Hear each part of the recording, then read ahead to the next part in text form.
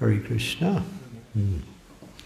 So today, during lunch, we were discussing one verse from the 7th canto. So the devotees asked me, well, maybe you can speak on that tonight. So I thought, okay, let's speak about it. It's, the purport's a little long. It's from Srimad-Bhagavatam, 7th canto, chapter 1, and it's verse number 8. And it's interesting because the verse reflects the title of the chapter. And the title of the chapter is "The Supreme Lord is Equal to Everyone." He's equal to everyone. I'll just read the Sanskrit and then I'll read the translation and then purport and then we can begin. Jayakali Susavasya Jayakali tu Savasya Devasindarasya Suram Tamaso Yaksha Raksamsi Tatkalanu Gunu Bhajat. It's an interesting verse. This applies, we were talking about the present world situation, and this verse seems to illustrate, actually, from a very clear and philosophical point of view, the present world situation. When the quality of goodness is prominent, the sages and demigods flourish with the help of that quality, with which they are infused and surcharged by the Supreme Lord. Similarly, when the mode of passion is prominent, the demons flourish, and when ignorance is prominent, the yakshas and rakshasas flourish. The Supreme Personality of Godhead is present in everyone's heart, fostering the reactions of sattvagun, rajagun, tamagun.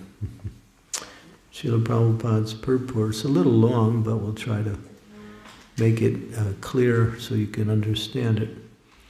The Supreme Personality of Godhead is not partial to anyone. That means he's equal to everybody, no matter what position they are. The conditioned soul is under the influence of the various modes of material nature, and behind material nature is the Supreme Personality of Godhead. But one's victory and loss under the influence of sattvagun, rajagun, and tamagun are reactions to these modes, not the Supreme Lord's partiality. So what is happening is that according to these three modes of material nature, which make up the entire material energy, there are different qualities and characteristics of each of these modes, rajas, tamas, and sattvas. In the mode of ignorance, you have madness, sleep, indolence, and excessive forms of intoxication. In the mode of passion, you have a hard struggle to enjoy this material world through sense gratification. In the mode of goodness, you appreciate higher values, religion, poetry, literature, music, culture. And you live according to those qualities. So whatever you desire, you connect with the mode. So sometimes we wonder why things happen in a certain way. It was because we desire in a certain way. And as soon as we desire in a certain way, we connect with a particular mode that will be able to fulfill or satisfy that desire according to the nature of the desire. So there's three categories, these three modes of material nature. And the reactions that one gets is through these different modes, not by the Supreme Lord. That's why he's impartial. He allows the modes to act accordingly, and according to how we choose to desire and act, we get a particular result from that. So it says here, when the mode of goodness is prominent, in other words, when the majority of the people are in the mode of goodness, then religion,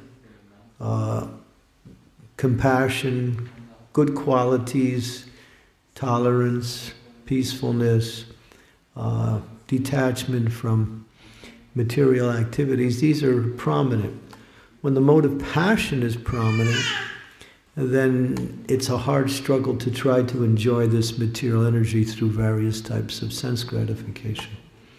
And when the mode of ignorance is prominent, it's complete darkness and everything is destroyed. In other words, people act for the destruction of themselves and for the destructions of others. So the Lord, He creates the material energy and how the material energy works. And the living entities have the choice on how they want to live. And according to how they desire, they get a particular connection with that mode, and that brings about a particular type of mentality, and then one acts accordingly. Krishna has nothing to do with that. It's just like the watchmaker. He makes the watch, he sets it up, he puts all the different features on how the watch works. But then again, the watch will work according to how but what happens in relationship to how people use the watchmaker has nothing to do with that. It's up to the person how they use it. So how we plug into the material energy, we get a particular result, and we develop a particular mentality according to that mode, whether it's goodness, the qualities of goodness, the qualities of passion, and the qualities of ignorance. And we produce a certain reaction that is concomitant or characterized by the nature of that quality. And Krishna is neutral. Krishna is neutral. So then we'll get into the point where the devotees actually fit into this. Because the devotees don't act within these three modes. We act above the three modes. We act in sattva gun, or what we say, Suddha sattva, which is pure goodness. Okay, then here it says the Supreme Lord is not partial. Srila Jiva Goswami in the Bhakti Sandarbha has clearly said, Sattvadayo na santishte yatra cha prakriti gunaha Sasuda sarvasudebhya puma adya prasidatu Ladini sandini samvit tvayakam sarvasamstito Ladatapahari mrishra tvayino guna varjite. This is a commentary by Jiva Goswami. According to this statement in the Bhakti Sandarbha, the Supreme Lord, being always transcendental to the material qualities, is never affected by the influence of these qualities. These same characteristics are also present in this. In other words, we don't have to be affected either by the activities of the material energy because we have the same quality of the Lord. This same characteristic is present in the same Lord, in this living entity, but because the conditioned soul by material nature, even the pleasure potency of the Lord is manifested in the conditioned soul as troublesome. In other words, we desire happiness and that we desire pleasure, but because we connect with one of the three modes, we get a type of pleasure that is characteristic of that mode. Does that make sense? Is it clear? In other words, your happiness, or the quality of the happiness you produce, is characteristic by the mode. So a person in the mode of ignorance will be happy by, getting intoxicated and getting a lot of sleep, speaking nonsense, and causing problems with other people. A person in the mode of passion will be happy by getting money, enjoying sex life, getting power, position, influence in the material world, or just satisfying their senses in different ways. A person in the mode of goodness will find happiness with religious principles, with music, culture, song, giving in charity, being a good, nice, kind person, and giving and helping other people when they're struggling.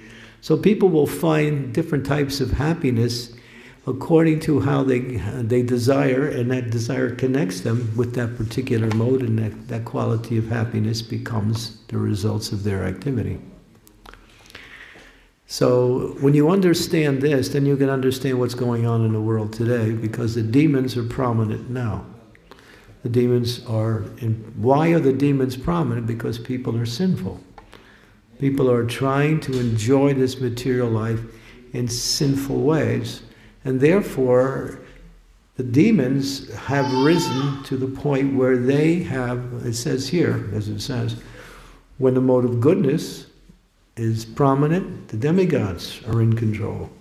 When the mode of passion is prominent, the demons are in control. And when the mode of ignorance is prominent, the yakshas and rakshas, the fierce demoniac people, they become prominent. And then everything is in hell. That's complete hell. Right now we have a combination of modes of passion and ignorance that's going on in the world. So the demons seem to be in control because people are living a sinful life. And a simple life, there is no morality is what you want it to be. You can define your own sense of morality now. Now people don't even get married, they just live together. They call that some kind of form of relationship. They don't take any sacred vows, they just want to enjoy each other's association, and if something goes wrong, there's no legal binding anymore, and people just go on their way to the next situation in life. So many forms of sinful activity is accepted in society today as normal. Therefore, the demons are in control. Through the propaganda, through the media, through the news, through everything that's going on, it's all based on that same principle. Try to enjoy your senses as much as possible. And this is the way you'll find happiness.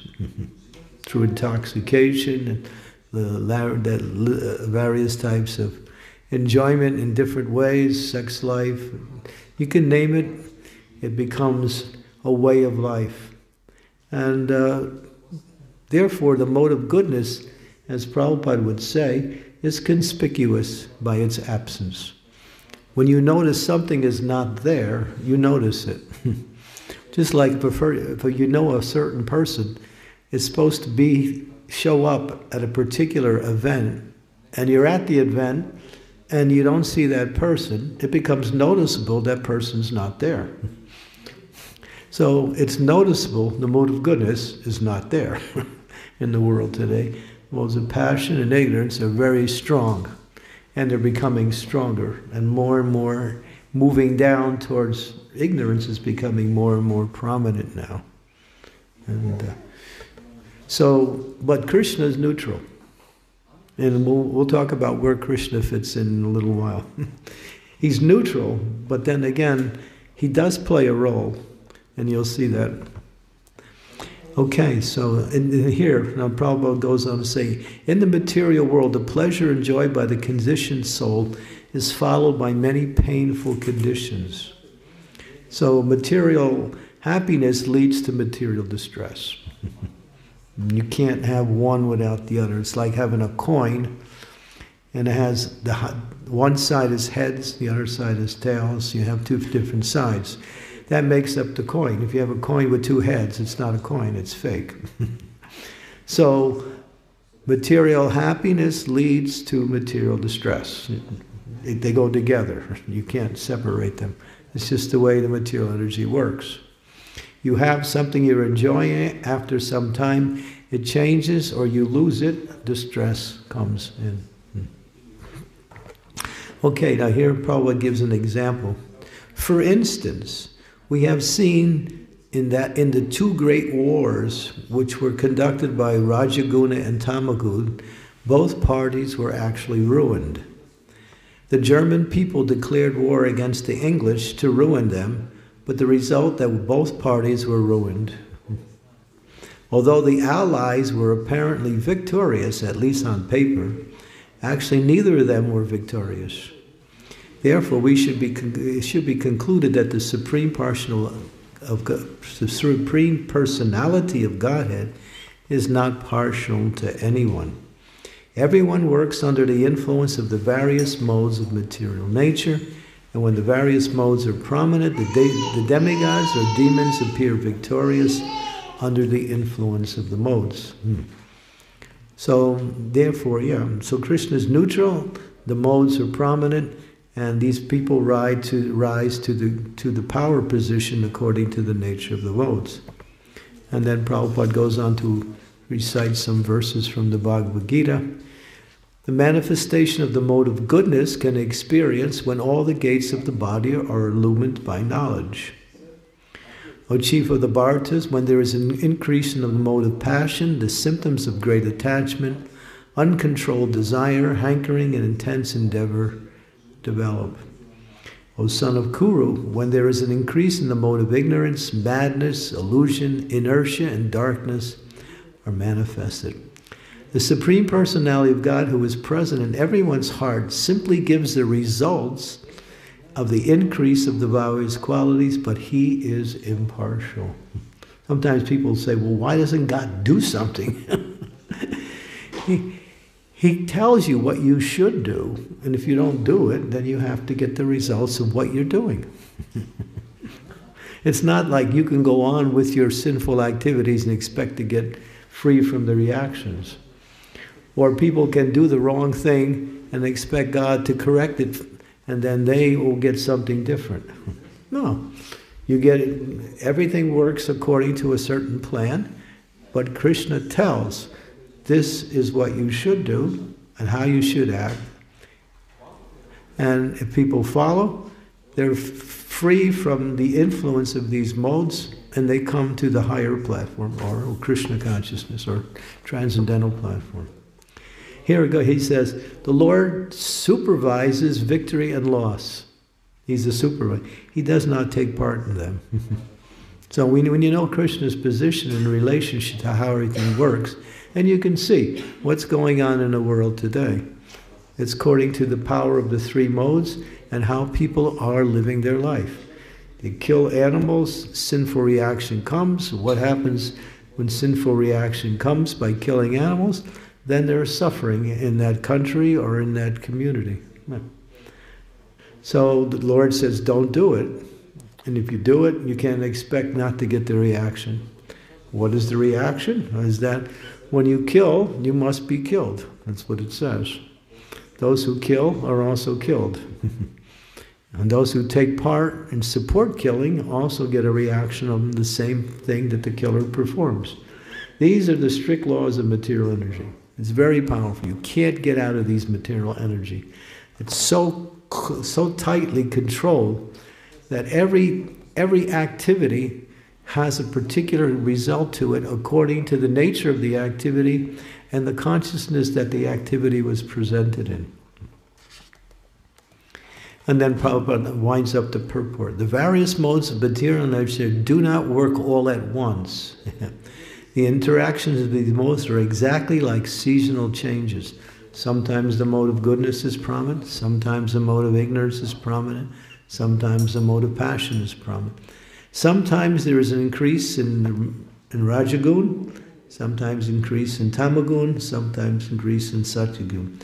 Generally, the demigods are so charged with Sattvagun, and therefore when the demons and the demigods fight, the demigods are victorious because the prominence of Sattvagun qualities. However, this is not the partiality of the Supreme Lord. That's the end of the purport. So you can see.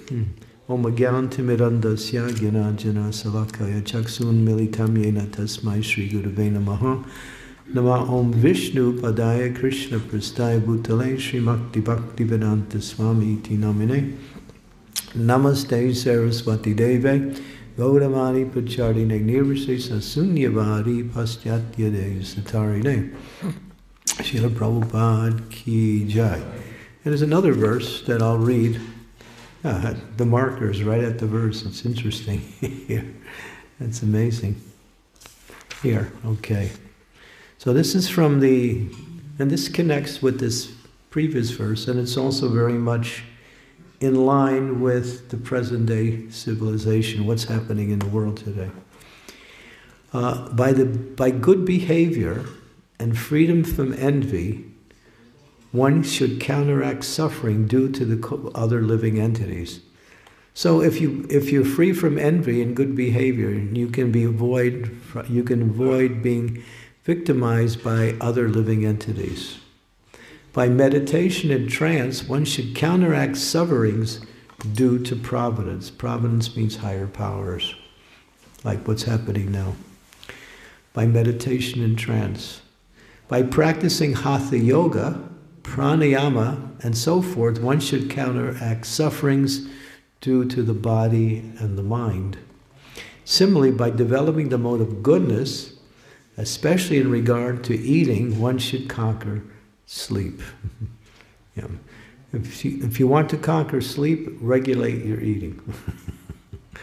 When you find perfect regulations in your eating patterns, then you can control and work. You can sleep in such a way as that you get just what you need, not too much and not too little.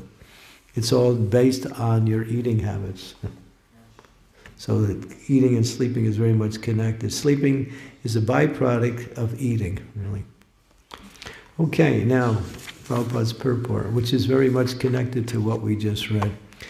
By practice, one should avoid eating in a way that other living entities will be disturbed and suffer. Since I suffer when pinched or killed by others, I should not attempt to pinch or kill any other living entities. People do not know that because of killing innocent animals, they themselves will have to suffer severe reactions from material nature. People do not know that, just like these slaughterhouses are going on and around the world, and people are wondering why there's so much suffering in the world. Why? Because they're killing living entities for no reason other than to enjoy sense gratification. Okay. Any country where people indulge in unnecessary killing of animals will have to suffer from wars and pestilence imposed by material nature. That's what we have now. Comparing one's own suffering to the sufferings of others, therefore one should be kind to all living entities. One cannot avoid suffering inflicted by providence, and therefore, when suffering comes, one should fully absorb oneself in chanting the Hare Krishna Mahamantra. Hare Krishna. One can avoid suffering from the body and mind by practicing mystic Hatha Yoga. That's the end of that. So what Prabhupada is saying is here, suffering comes by way of inflicting suffering on others for no apparent reason. So, around the world, there's unnecessary killing of animals, mostly, slaughterhouses, and you have abortions. Just to enjoy sense gratification in different ways, people will willingly kill other living entities just so they can find some so-called pleasure from the various modes of material energy. And therefore, it says, and this is the thing that even some great philosophers who are not devotees, who don't practice devotion, can see the connection between wars, diseases, and killing of innocent animals. As Krishna says, I am equal to everyone, I'm partial to no one. So Krishna loves the animal just as much as he loves the human being. Why? He doesn't see the body. He sees the soul. Every living entity has a soul, and every soul is equal to God. Even the ant has a soul, and that soul is equal to the same soul that's in the living being as a human being. But the humans have more intelligence, and therefore they're expected to act in a different way. But therefore God arranges for each living entity to live according to the body they have in a peaceful way without being disturbed. But when the living entities in the form of humans take advantage of that and exploit lower living entities for the sake of sense gratification, you create what is called this karmic collection of karma. And when the karma builds, and this is all negative karma, when it builds, it breaks. It's just like, if you know what a boil is like an infection in the blood inside. And when it comes like a little red mark on your skin. And then if it's not treated properly, or if you continue to act in the same way, that boil becomes bigger and it turns into a big sore. And then it has all kinds of contaminations. And it becomes very, very painful. And then you have to go to the doctors to get it cured. And then if it breaks, and then that all of that contamination goes around, it can also spread and cause more disease. So that's what's happening in the world today. There's so much bad karma that's been collecting for years and years and years. It breaks. And when it breaks, wars and pestilence are happening. And where do devotees stand? Prabhupada says, this is called providence. Higher powers are allowing this to happen because it's under the influence of the modes of material nature. So Prabhupada says, when these sufferings are inflicted by providence, how do you get out of it? Chant Hare Krishna. That's all. By taking shelter of Krishna in the form of his holy name, and of course engaging in devotional service, you're not under the influence of passion, ignorance, or goodness. You're transcendental.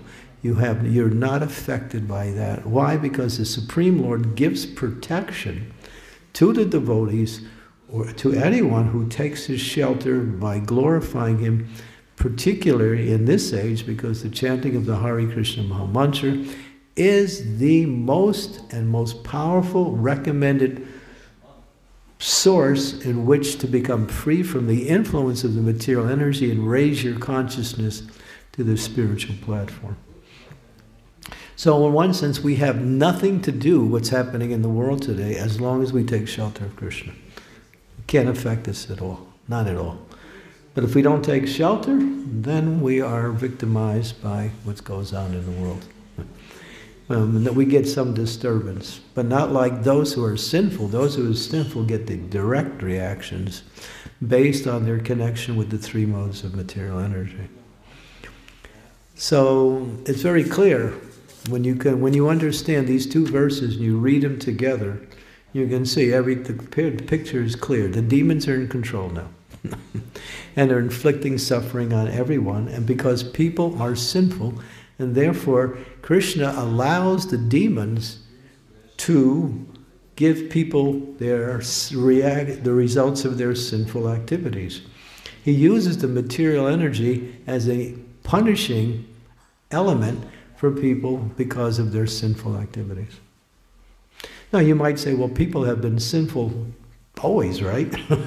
Why all of a sudden now? It's because when piety goes out the window, when the mode of goodness becomes so inconspicuous by its absence, in other words, you can't find the mode of goodness anymore, it's all passion and ignorance, then when it's such a collective mass of wrong, sinful activities, and the whole world is affected by that.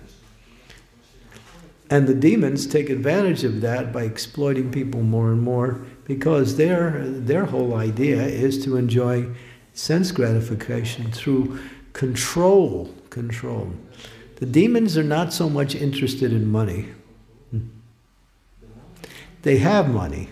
They're powerful, very powerful, but they're interested in control. Krishna's the creator, Krishna is the maintainer, Krishna is the destroyer, right? He creates through manifesting himself as Lord Brahma. He maintains as he manifests himself through Lord Vishnu, and he destroys when he manifests himself through Lord Shiva. These are the three personalities that work to facilitate the material energy through creation, maintenance, and destruction. And it's Krishna manifesting himself in these three personalities. But when the living entities, let's see, I had one point I was going to make. But when the living entities take shelter of Krishna, they're no longer influenced by any of these three modes of material nature. But the rest of the world is, because the demons want to be creator, maintainer, and destroyer. They can't be creator. Krishna is the only creator. But they want to be the maintainer, and they want to be the destroyer. We maintain you. If you don't follow us, we destroy you. Control. Control is a very, very strong form of sense gratification. It's intoxication. You know, sex life is one form of material happiness, and sometimes they say that's the greatest form of material happiness. But those who have all that understand that there's a greater form of satisfaction in material life, and that's to control and use others according to your own desires. That's demoniac, of course, completely. The demons get pleasure out of that. You follow us. If you don't follow us, we kill you. And if you follow us, we make you happy according to demoniac values and principles like that. And when it becomes chaotic, when it becomes so sinful, then you have man-eating rakshasas and yakshas and these really fierce, horrible demons actually becoming more and more prominent in the world. And they come from other planets too. Around the earth, there are planets that are invisible, above the earth and below the earth.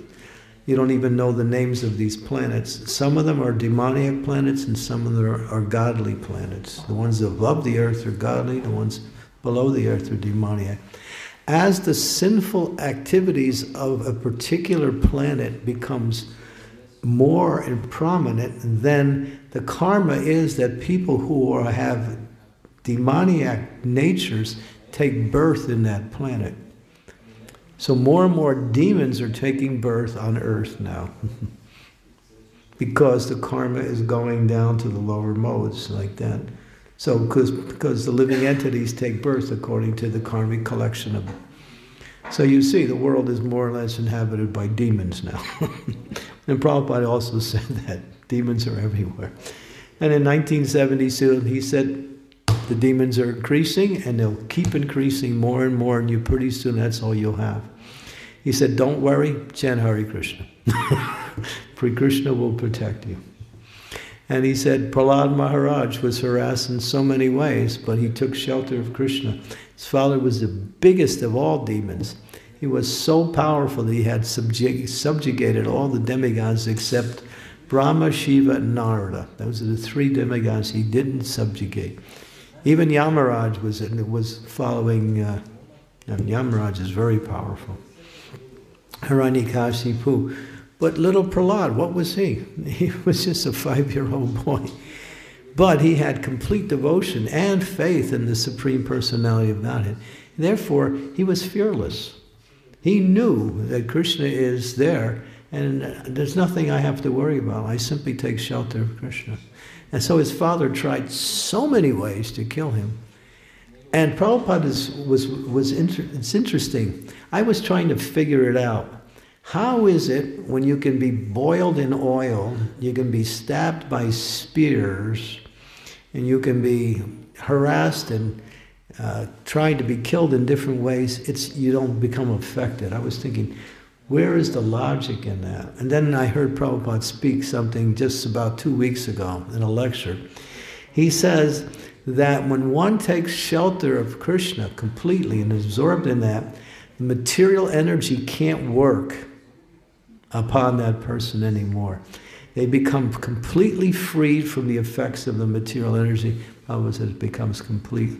They nullify the effects of that the material energy. So Prahlad wasn't feeling any disturbance when he was being harassed in so many different ways. They were trying to stab him. They were trying to boil him in oil, throwing mantras to kill him by mantra. So many different, throwing him off a mountain under the feet of the elephants.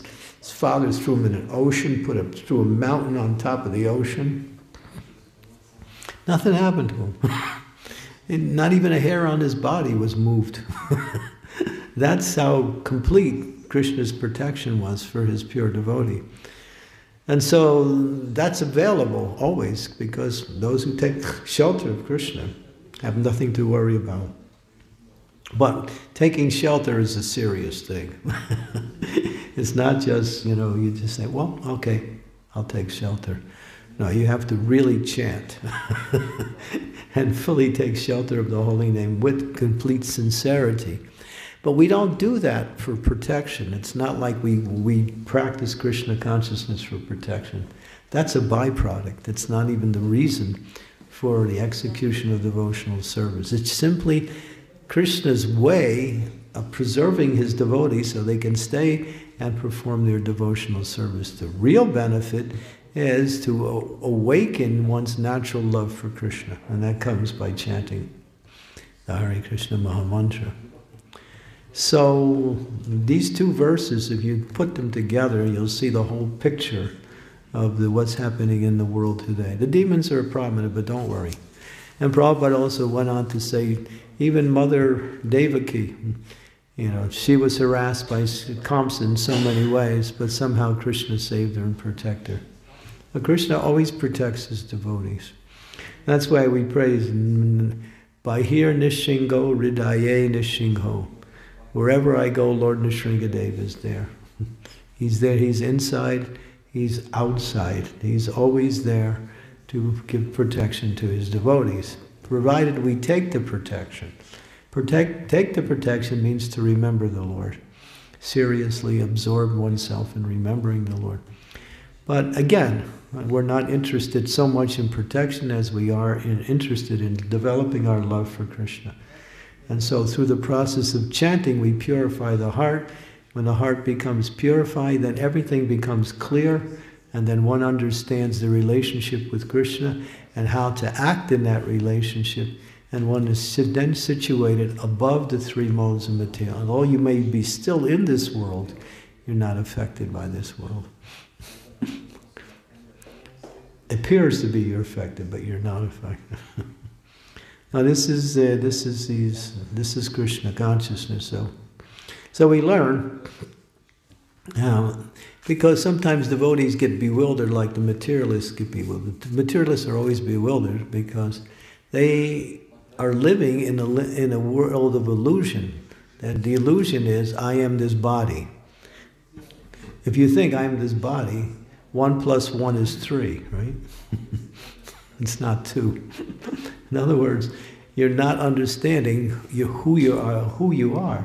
You're not this body. You have a body, you live in the body, and the body is a product of the material energy, and it has some connection with the material energy, but it's not you. You are completely transcendental to that. So what happens to your body doesn't happen to you, but it appears to happen to you. It's just an appearance, that's all. Prabhupada said, we were never separated from Krishna.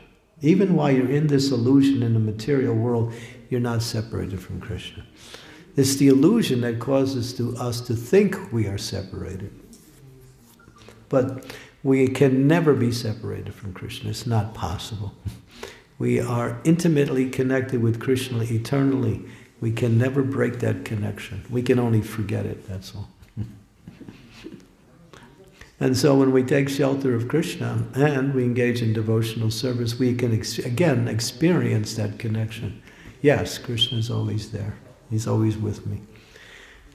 And Krishna likes to protect his devotees. Krishna likes to give pleasure to his devotees when he sees his devotees are engaged in devotional service, especially the chanting of the Hare Krishna Mahamantra, like that. So Prabhupada said, yes, the demons are increasing, but don't worry, Krishna will protect you. He said there'll be some disturbances, that's all. But he said you have to tolerate the disturbances and go on with your devotional service, that's all. So that's a little bit of today's news report. So I thought we'd use Bhagavatam to give you a clearer understanding. So now you know why things happen in a way, because people say, why doesn't God do something? He is. He's telling you what to do. All you have to do is do it, and then things change. But people don't change. Sometimes devotees think, I keep getting the same thing happening to me all the time. Why? Well, are you doing anything different? No. What do you expect? When you change your activities, then you change the results of what happens to you. That's all. Well, changing your activities means first changing your desire. And then when you change your desire, that gives you the strength to change your activities. But if the desire is not changed, and you change the activities because you're afraid of the reactions, and you still have the same desire, you're going to get the same reactions. The desire has to change. That's the foundation. That's all we have. We have nothing else but desire. We can't do anything but desire.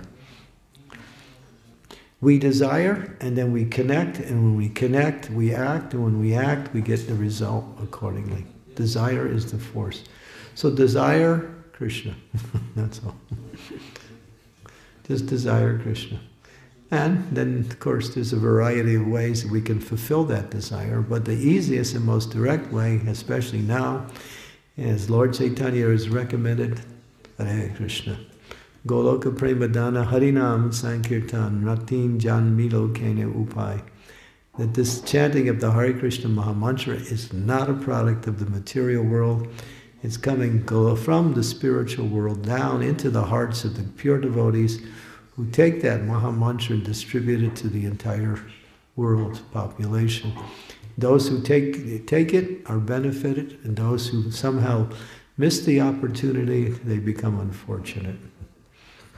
So this is our very simple but very direct and most powerful connection with Krishna through this chanting of Hare Krishna, Krishna Krishna, Hare Hare, Hare Rama, Rama Rama, Hare Hare. Okay, I can't see the clock, but I know it's there. So, any questions or comments? Yes? You said we have to desire Krishna, but in between, how can we, if we desire something else, what can we do? Forget it.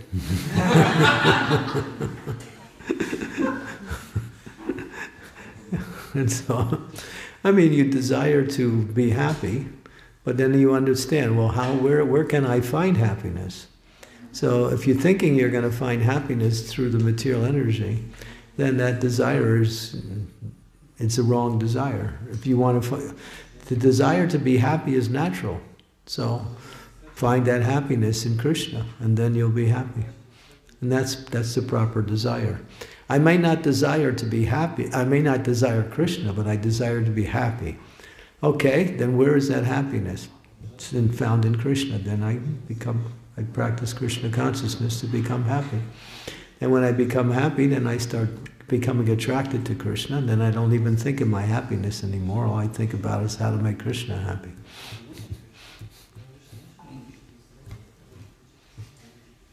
That make sense? Yeah.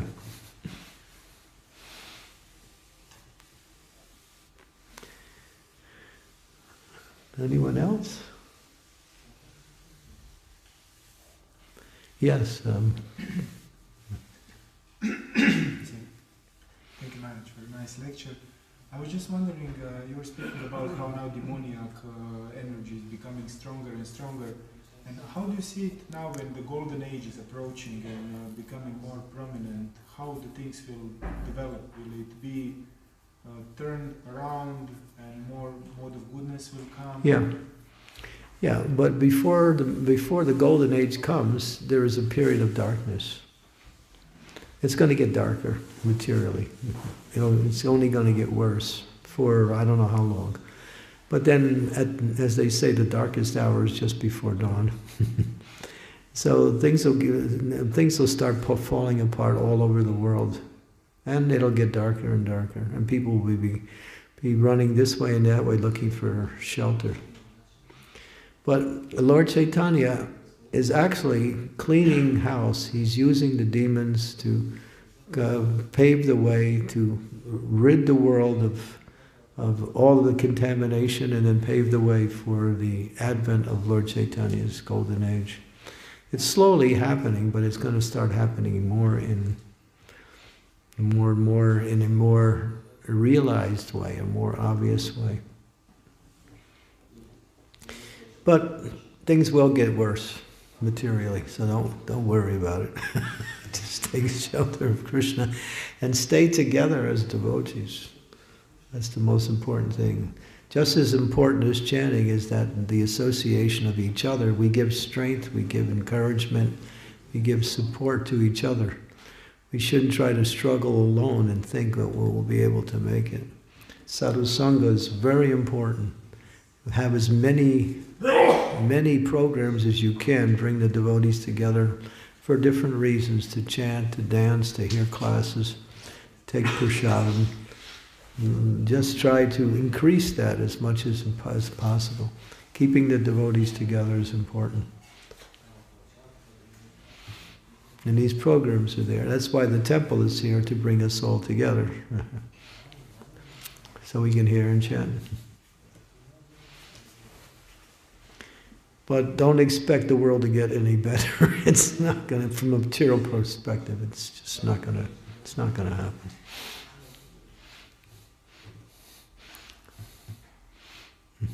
Because unless people give up their sinful ways, it's just going to continue to spiral down more and more. Yes?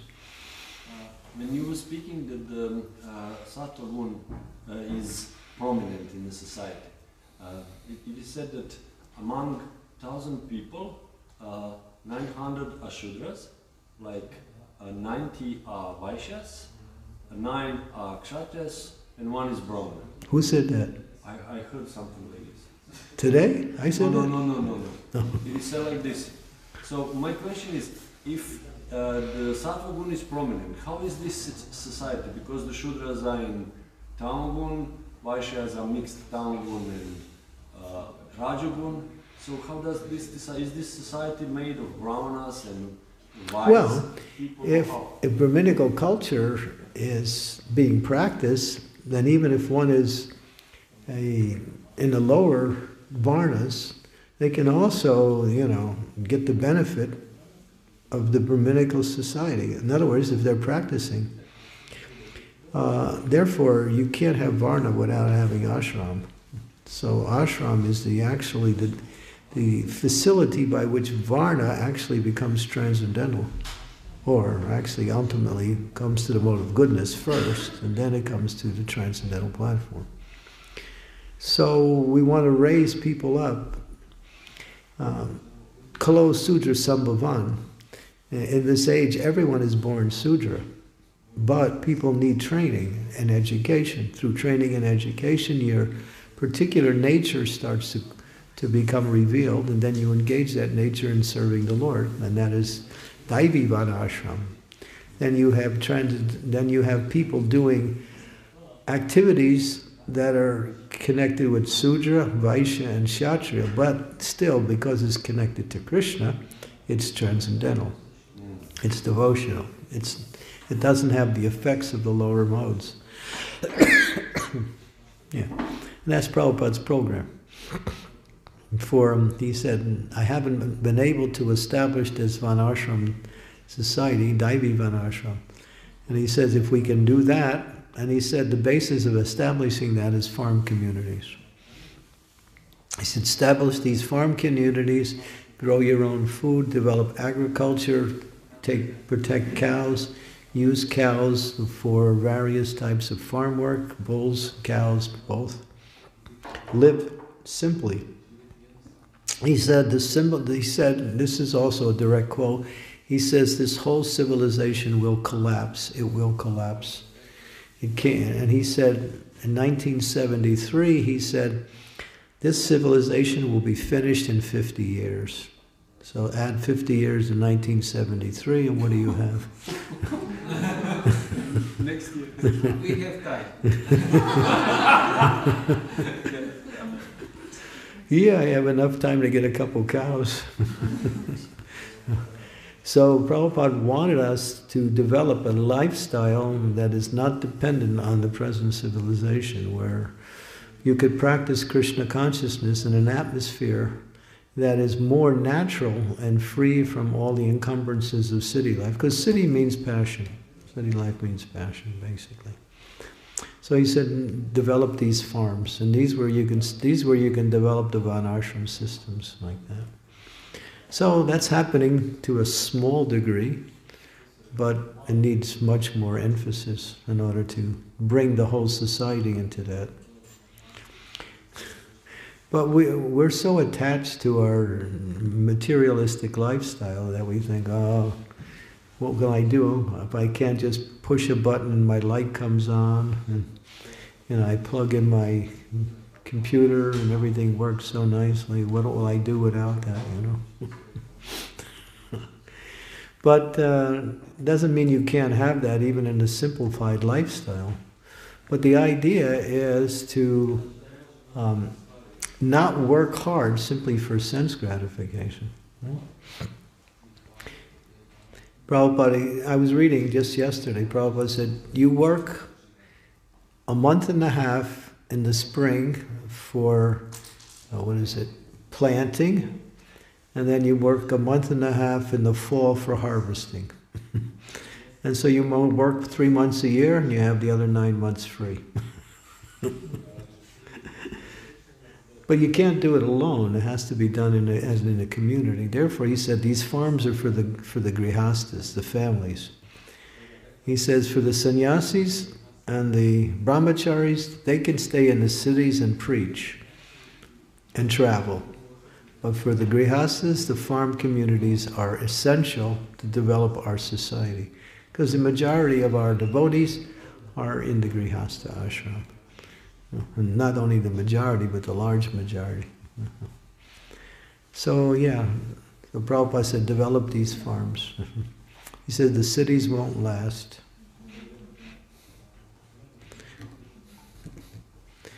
And you're seeing it already. It's just like, any of you experiencing more and more taxation? Those of you who work?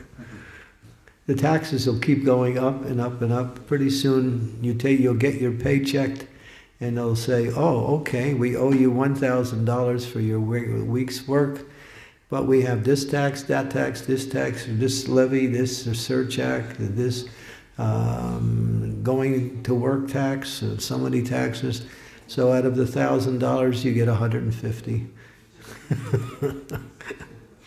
Right now, in the UK, I can tell you this for sure, 40% of people's income is taxed.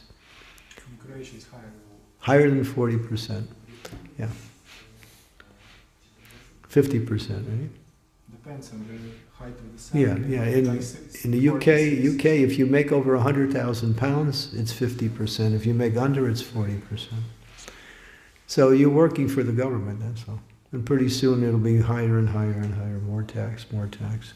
And Bhagavatam says people will be taxed so bad they'll leave the cities just to get away. Governments will just tax people like hell. And they're doing it already. This tax. Just like, I'll give you an example on a personal level. There's certain items I can't get in this area, so I get them from London.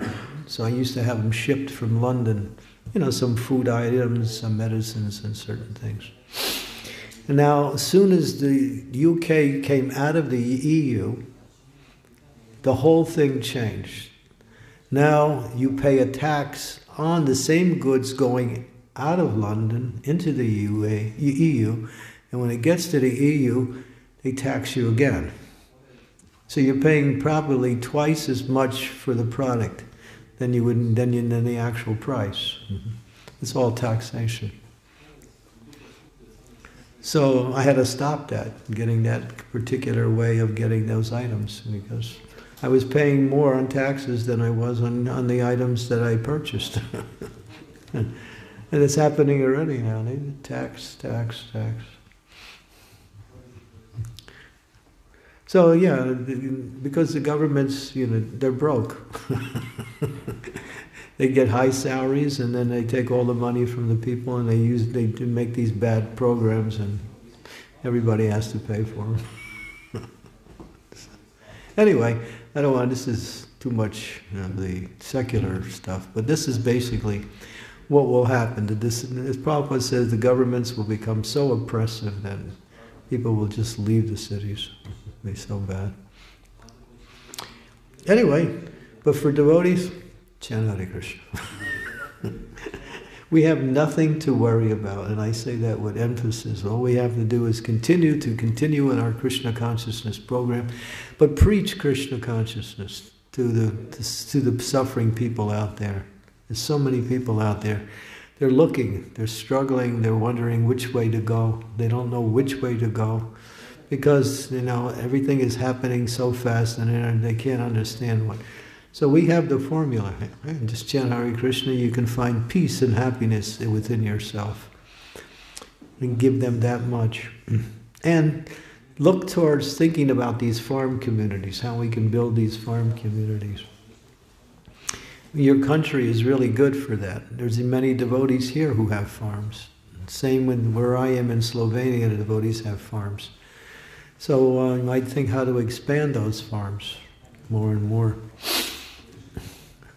And then we won't have to be so dependent on the cities for everything we need: gas and electricity and what else, food, everything is coming by way of the supermarkets or by the different services that the government provides.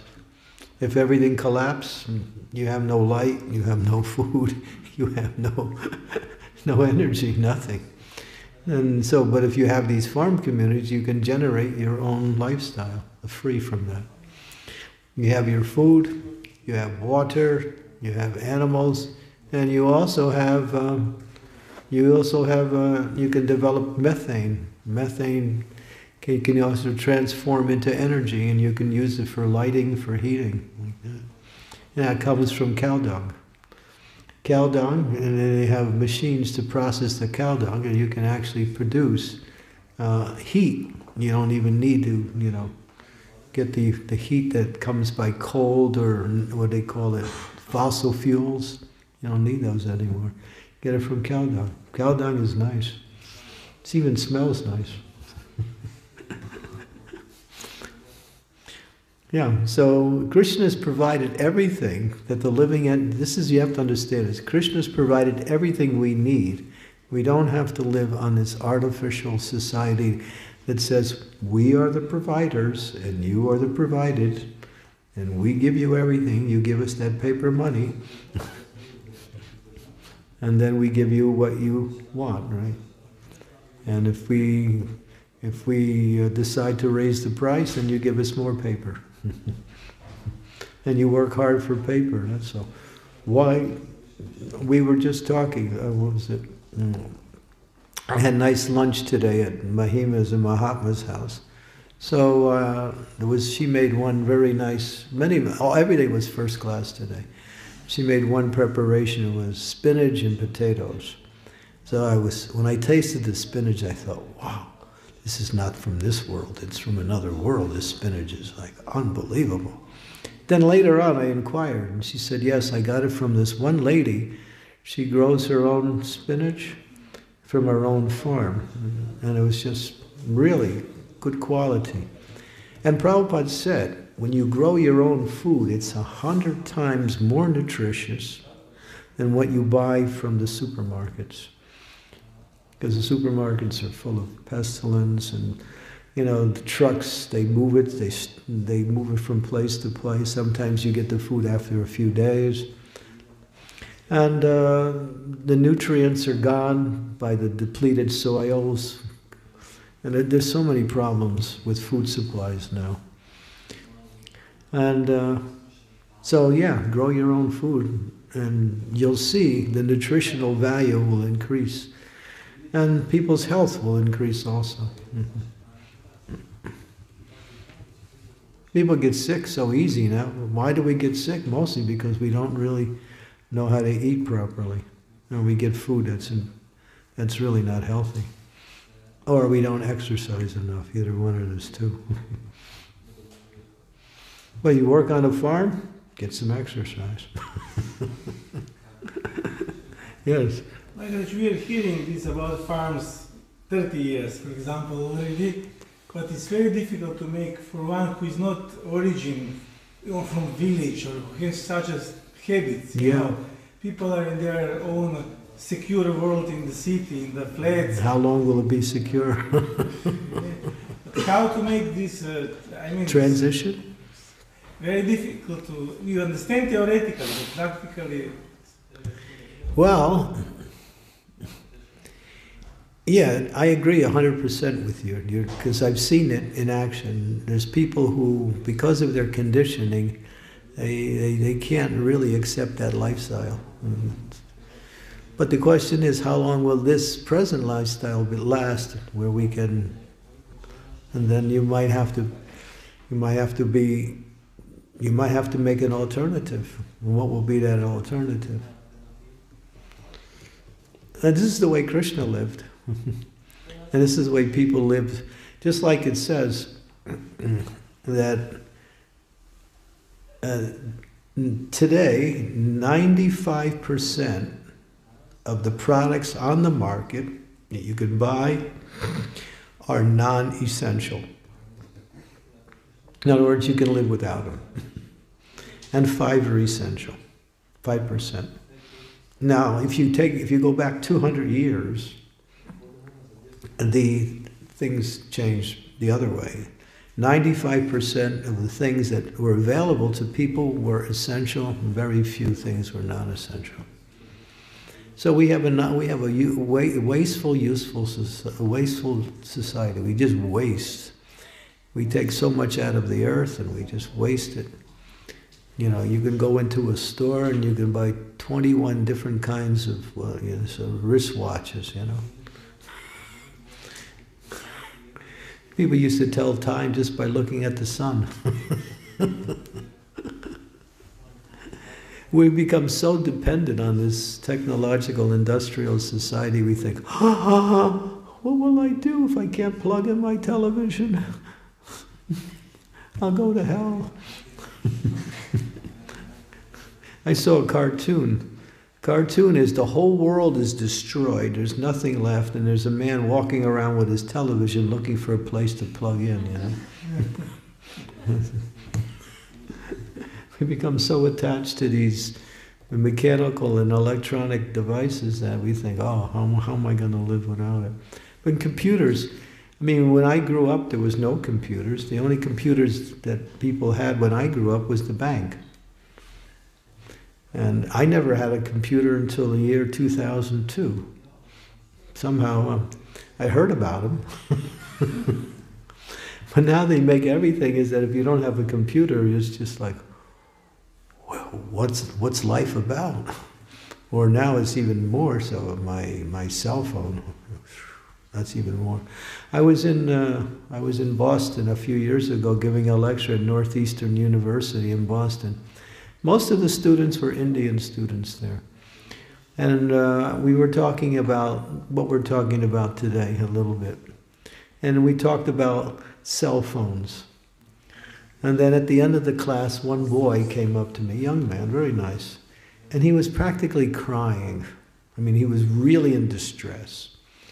And he said, he came and he said to me, you know, if I don't have my cell phone for 6 minutes, I go crazy. I can't, for any more than 6 minutes without my cell phone, I go crazy. And he was serious. He wasn't just saying that. People have become so addicted to these electronic devices, you know, that they're actually getting married to them, you know. It's a lovely wedding, you know, me and the electronics. And there's no divorce either. Lifelong. You know, you go in, you buy your computer. My dear computer, will you live with, do you agree to follow all of my instructions? So help you God? Yes, I do. I now pronounce you man in computer. And then you get your nice package, you take it home and you think, life has never been so nice. But, you know, What did people do before there was all these devices? They somehow lived. And they lived more in community and in fraternity with each other, as opposed to now where people are separated because of electronic devices. I mean, I've seen so many of these different news reports. You see 6 people sitting in a restaurant on the same table, and they're all looking at their cell phone. Nobody's looking at each other. 6 people on the bus, they're all looking at their cell phone. 6 people are waiting, waiting in the room, they're all looking. I go to airports, I travel, everybody's sitting in there with their cell phone. I'm looking around to see if there's anybody not looking at their cell phone. And you see 1 or 2 old persons, because they grew up without the cell phone, so they still have a little bit of civility left, You can't, these electronic devices have become addictions. It's not like, and I was driving in Calcutta, and this was a few years ago, and I saw signs that if you're having some, what's the word? How do they describe it? That we cure mental illness caused by electronic devices. They were advertising this as a cure because people are getting sick, I mean really sick, from using these devices. They're getting brain damages. They say the cell phones actually, especially if you use them in your right ear, it causes tremendous amount of depletion of the brain cells. People get... Huh? I've heard on the radio it's worse than if you drive and look at the phone. You are more dangerous than if you have 1.8 promille of alcohol in your blood. Yeah. It's more dangerous. There's so many reports of people crashing because looking at their cell phones while driving. Yeah. So it's just become, so prominent that, oh yes, if I have to live a simplified life without all of these things, how is it possible? Well, the thing is, what replaces that is people. We've replaced people with all these electronic devices. Bring people back into your life and you'll find that the life becomes more fulfilling. Yeah. It's kind of divided people. People are suffering from alienation because although everybody's together, everybody's not together. They're on a different electronic wavelength. Frequency. Yeah. It's really bad. I used to, when I first got my cell phone, I used to think, oh, okay, I got to go along with I need it, I guess. I got to make phone calls. I used to have a phone. It did 2 things. That's all. I had it for like 25 years. It was a little phone like this. You flip it up and it does 2 things. It calls people and it keeps people's numbers. That's all. That's all it did. And then people would look at me. He's really old-fashioned, But I didn't have any problems. Then they told me I had to get something more, up to date. So I got one. And then I heard that. Then I had this idea. Oh, you can write a message without talking to people. Hey, that's great. I don't have to talk to you. It's fantastic. I can communicate with you without even talking to you. This is great. I didn't want to talk to you anyway. I'll get on the phone and I'll call somebody and they don't answer. And as soon as I write a message, can I call you? And then I get a call. Yeah. People look for their message. They don't even answer their phones anymore, right? I mean, this is the way it is. Write a message. Ooh, that's golden. That's the topmost thing. Messages. And then you're sitting in your room and you're chanting Hare Krishna and you hear your phone going bong. Ooh, another message. I wonder who that is. Hare Krishna, Krishna Krishna. Krishna, oh, I better not. Krishna, Krishna, Krishna. But it might be important. Okay. Oh, an advertisement. Oh, Hare Krishna, Krishna Krishna. You know, bong, oh, another one. That's got to be something important. That's a louder bong. So, you know, so I decided, okay, japa period means shut off the cell phone.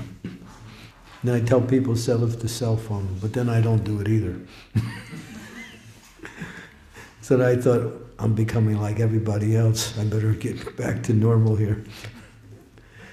So yeah, so it's, you know, it can be addicting. You find yourself getting pulled into it more and more and more, like that. And then when you try to break it, as you said, it's like, it's worse than death. But then again, the question is, how long will this civilization go on? Because just by the fact that people are living a sinful life and the values are materialist, it can't go on. Time and truth go hand in hand. This is a statement from the Bible. Time and truth, in time, truth will prevail. In time, God consciousness will win out. In time. But right now, we're in a dark time. That's all. Time and truth go hand in hand, ultimately, because sinful life has no substance to it. There's nothing to it. It's like a shadow of the real thing. The real thing is devotion. The real thing is compassion. The real thing is love and kindness. These are the qualities that make up human life, not exploitation and just trying to enjoy the senses as much as possible. Devotees don't see it because devotees are somewhat connected, but the outside world is just full of that.